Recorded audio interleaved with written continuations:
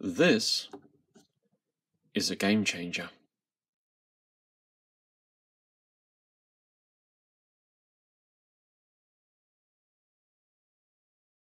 So I was hoping, as a few of you probably were as well, that this would be part 3 of making a Verge hairspring from scratch. But instead we're going to be making a tool.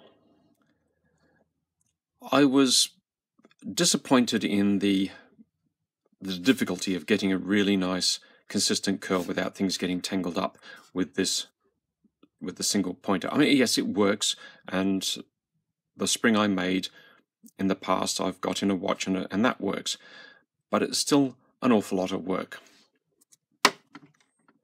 So I had a shot at making a tool with 2 wires close to each other, set in a nice large handle with the end flush. In fact, this is the handle I was making in my other short video. But the control again for getting really specific curling action happening, whether it's to decrease or increase, was still vague and not what I wanted.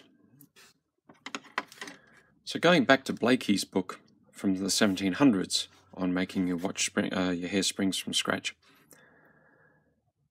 he's got a little pair of pliers. Now, as I said in the past, I don't have a pair of pliers like this, and yeah, it would be a fair bit of work buying an established pair of pliers and trimming them down or smoothing and grinding, etc., etc.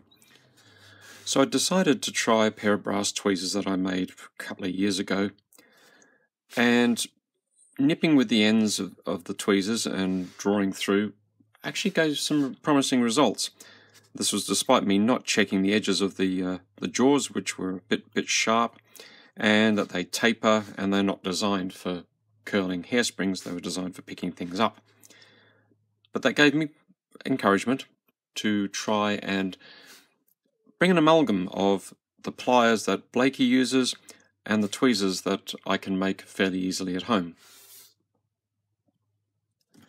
So this is going to be sort of a narrated photo essay, I'm afraid, because moving the camera around to get all the operations was going to be a big task. I just wanted to get these tweezers done, but the end results are very, very promising. So for the project I used both 1/4 and 1/2 inch wide by 0.064 brass strip, and chose the length of my original brass tweezers, 10 centimeters, as that was a comfortable size to use. Cutting off the first piece, and then using the wooden clamp as a handy backstop when scribing off the second piece. I've marked out one side of the jaws, and by placing the brass and ruler like this on their edge, I can get a perfectly square line for marking out the end of the curve on the other side of the jaw. Then stacking the 2 pieces of brass, tightly tape them together, making sure that the edges are lined up.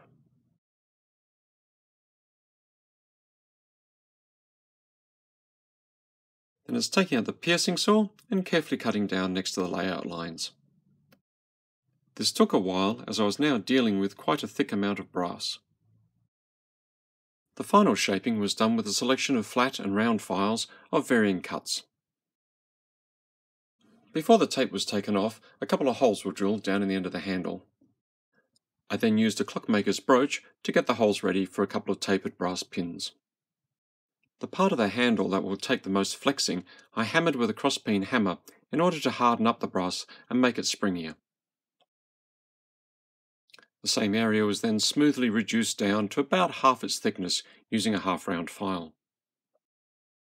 I then cut and soldered in place 2 lengths of 1/4 inch brass to strengthen the jaws.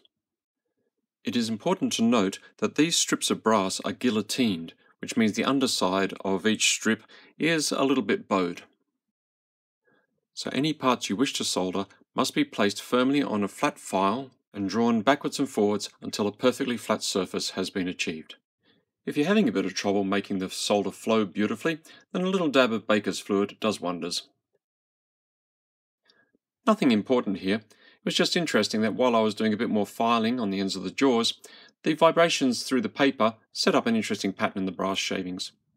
I believe the phenomena is known as cymatics. one jaw filed to shape, and both shaped and sanded clean.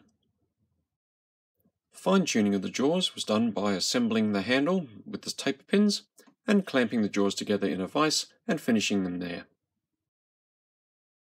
The double thickness of brass on the jaws had me a little concerned. I wasn't sure if I'd be able to get the tightness of curl required in the centre of a hairspring, so I filed down the added layer to about half its original thickness. When you're endeavouring to accurately file something flat, aside from the constant fitting and refitting of the relevant parts to each other, regularly change the direction you're filing the surface. Having an angled light on the surface while you're doing this will immediately show up where you're filing. So here you can see I've just finished filing lengthwise along the jaw and have switched to going crosswise. Being tapered pins and tapered holes, it only required a light countersinking at the smaller end. The pins were then riveted over with a small domed punch. Filing and sanding brought the end of the handle and the rivets down to a nice smooth finish. After the edges of the jaws were very slightly rounded and the surfaces given a fine sanded finish, I wiped some metal polishing cream on both sides of a double layer of flannelette. Then, closing the jaws of the tweezers over the cloth and whizzing backwards and forwards and pushing upwards and downwards as you go, gave a really good finish. So here are the finished curling tweezers. It's important to manipulate the bends in the handle here so that the jaws will come together basically parallel just as they close there. Interestingly, I've got a very slight hollow in the top jaw, a very, very tiny hollow. For the time being, I'm leaving that for the simple reason that I think it will help keep the hairspring metal in place and stop it from wanting to wander up and down if I'm not exactly precise. Also, I'm probably going to reduce a little bit more metal here and here just to extend this thin section out to give the tweezers a lighter touch. You don't want to have to be pressing too hard to close the tweezers, otherwise you won't be able to feel the fine tuning of the pressure that you need when you're doing the actual curling. So as I said right at the beginning, the results are really, really promising. This is my testing at one end of the hairspring, and yeah, this is without any post-curling manipulation. So the next video, which will be coming out sometime soon, I hope, will be me demonstrating the use of these tweezers, and I'm really looking forward to it. Cheers!